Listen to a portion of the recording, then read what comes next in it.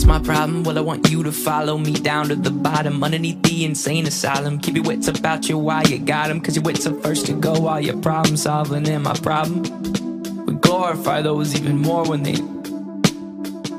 My opinion, our culture can treat a loss like it's a win, and right before we turn on them, we give them the highest of praise and hang the banner from a ceiling. Communicating further, engraving an earlier grave is an optional way. No. Neon gravestones try to call.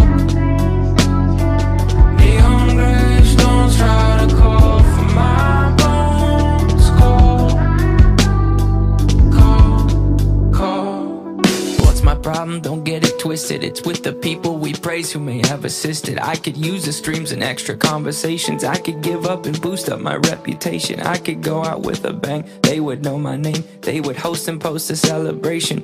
My opinion will not be lenient. My opinion, it's real convenient. Our words are loud, but now I'm talking action. We don't get enough love, well they get a fraction. They say, how could he go if he's got everything? I'll mourn for a kid, but won't cry for a king. Neon gravestones try to call. Neon gravestones try to call for my bones. Call. Promise me this.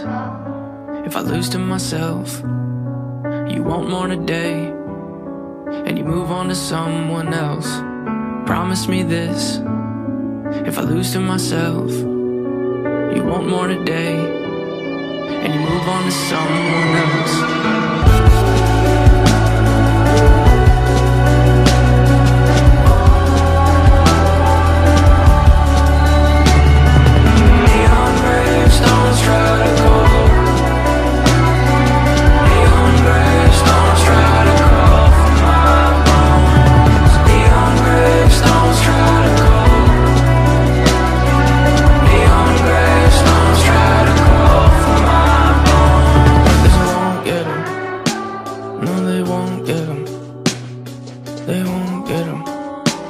But they won't get him. Don't get me wrong, the rise in awareness is beating a stigma that no longer scares us. But for sake of discussion, in spirit of fairness, could we give this some room for a new point of view? And could it be true that some could be tempted to use this mistake as a form of aggression, a form of succession, a form of a weapon, thinking I'll teach them? Well, I'm refusing the lesson. It won't resonate in our minds. I'm not disrespecting what was left behind, just pleading that it does not get glorified. Maybe we swap out what it is that we hold so high. Find your grandparents or someone of age.